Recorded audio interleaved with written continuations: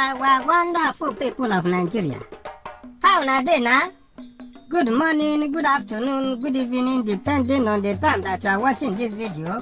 They say in my place that when coal fire burn you, you go to fear ordinary ashes.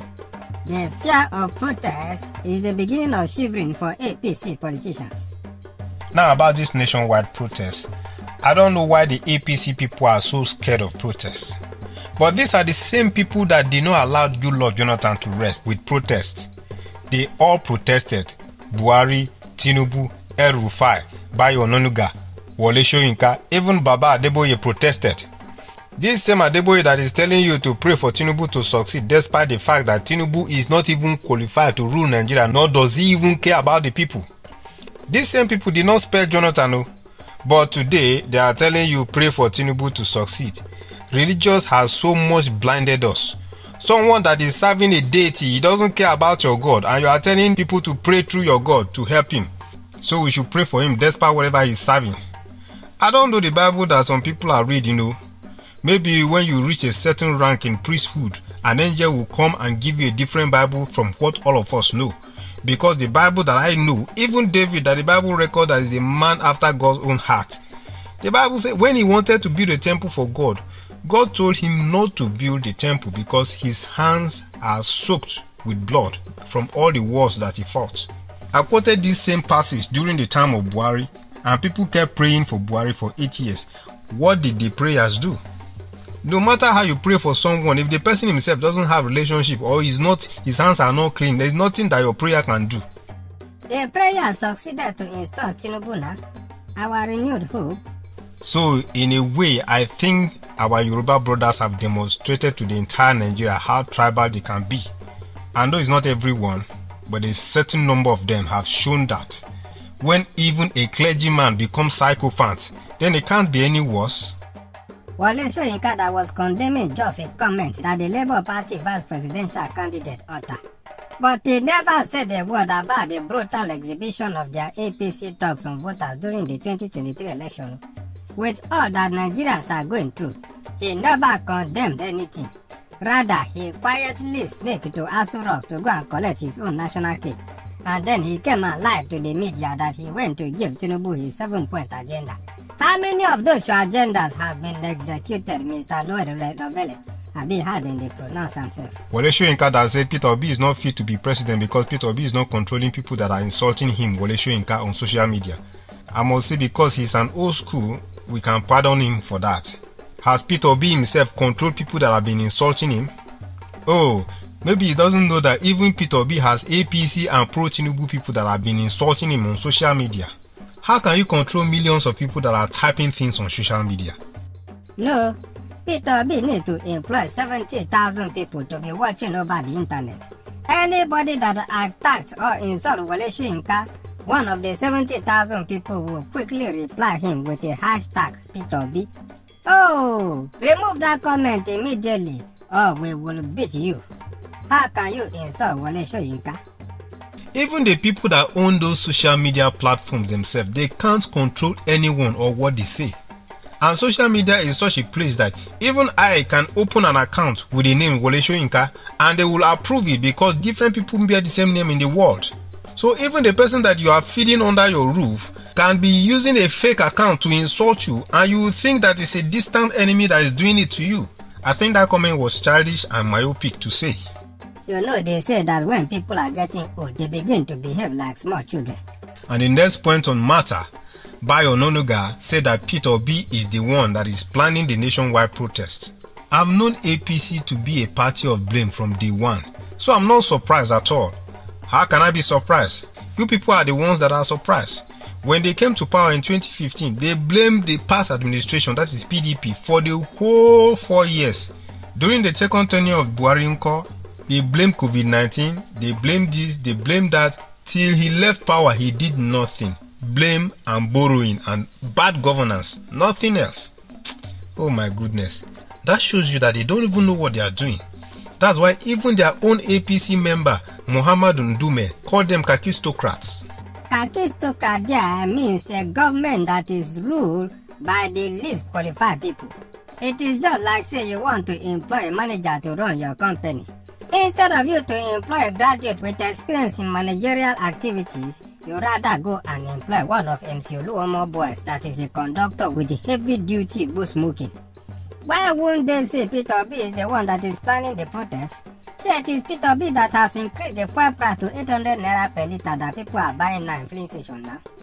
Abi, is it not Peter Obi that has taken our dollar from 200 naira per dollar that they met at the time of Jonathan in 2015 to 1,600 naira that dollar is selling at the moment? Peter Obi is the one that has been telling the Yoruba people that said that will come. He is the one that has been telling them to be shouting Ebin Pawana. Is it not Peter Obi that has been telling them to be shouting Ebin Pawa? He is the one now. Of course. It is Peter Obi that has moved the bag of rice from 12,000 naira that they met it in 2015 to 100,000 naira that it is right now. It is Peter Obi that has signed a fake student loan in order to increase school fees, and the loan cannot be accessed. It is Peter Obi that has introduced all harsh economic policies that has chased almost all the great multinational companies from Nigeria. It is Peter Obi that took Nigeria from the largest African economy to 4th position between 2023 May and now. Is it not Peter Obi that increased energy tariff to almost 3 times high? No, now. It was Peter Obi that bought a private jet for Tinubu despite the suffering that Nigerians are going through. It was Peter Obi that used 21 billion naira to renovate or to build a house for the vice president because he did not have house before. It was Peter Obi that advised all the senators and the House of Reps to buy bulletproof car for themselves for 160 million naira each when the country is dying of poverty. All the bad things that have been going on with the APC government, it was Peter Obi that has been engineering it. Even NSAS said it was Peter Obi that planned it. So can't you see that Peter Obi is the problem of this country? Our APC politicians are innocent. It is Peter Obi that is frustrating Dangote refinery so that the cabals will continue to suck Nigeria dry. That is to show you that these people have no single idea of the problem that is going on in Nigeria. And that tells you everything about APC. If you sit in an exams and you do not understand the question, can you attempt to answer it? Never! How can you answer a question that you don't understand? Okay, if I ask you now, what was my step-grandmother's younger sister's middle name and date of birth who got the Laola Fotonli from the Kaibiki of the 12th Elite community? Can you answer that? How possible? That's why APC can't help you. They don't even know the problem that Nigeria is going through. That is why they resort to blaming other people instead of them to see that Nigeria is dying and the protest is as a result of their bad governance. Which means they don't even have a solution for you, because if they had a solution, they won't be looking for who to blame. Instead, they will rather call themselves together and come up with an idea to quiet the cry of the people. And if the people that are supposed to gather information to inform Tinubu of what is going on are rather blaming others, how much more the Tinubu himself that even ministers and senators complain that they cannot access him? How much more information will he know? So the man is being fed with the information that is cooked inside his toilet. They have no single clue of our problem. The president of Burkina Faso and Niger Republic had a meeting. They trekked from the airport till they got to the city. Come and see how the citizens were roaring in jubilation. That's a military government that the thieves that came to colonize us told us that is bad. They told us that democracy is the best. But they themselves are not practicing democracy. A monarchy is sitting there. And they met us using that same system before they destroyed it and deceived us so that they can indirectly continue to benefit from our destruction. Now they say military government is bad. But the people that have military government are rather jubilating. Meanwhile, we that have democracy, we are crying and dying. Who is deceiving who? Look at their leaders walking free on the streets. Our own here, Tinubu cannot even peep through the car window while he is passing on the street. How about the senators and the House of Reps? They all wasted our funds to buy bulletproof cars of 160 million naira each to protect themselves from their evil acts. How can a group of people who just resumed office, first thing they did was to buy bulletproof cars of over 160 million naira each, not for 10 people, not for 20 people, when they have not passed even a single bill yet? Because they already know that they will never give you good governance.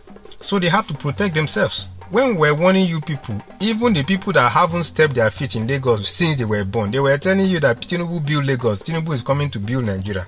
He is building Nigeria already. I don't even know why people are planning protests. Because a lot of you people were educating us of the things that Tinubu has been doing and the things that he's coming to do for us. So I don't know why you want to protest now. Tinubu has been building Nigeria. If you haven't seen your own building yet, please hurry to Maitama in Abuja. The engineer must have mistakenly taken your own building to Abuja. They are so scared of protest that they are paying people to come and say all sorts of rubbish. I saw a video of a woman that was saying that the indigenous women of Abuja don't want protests. Those that want to do protest should go back to their state and do so. You see, it is the same demonstration of stupidity that I'm saying. To show you that the people that paid her to come and say that nonsense themselves don't even know what a protest is. Why should Mohammed Ndume not call them kakistocrats when they don't know what even a protest is? Protest is not something that you have to seek government opinion or seek permission from a hungry fellow that they pay 15,000 naira to come and say rubbish in front of TV before you carry it out. And to tell you that the government sponsored her, some of the major TV stations were there. How was she able to gather them together? It is simple now. It is RNG. RNG now. See, this protest matter will continue next week. Our time has unfortunately in a dichotomical way come to an end. See you again next Saturday when we will be dissecting how the protest is going. But yeah!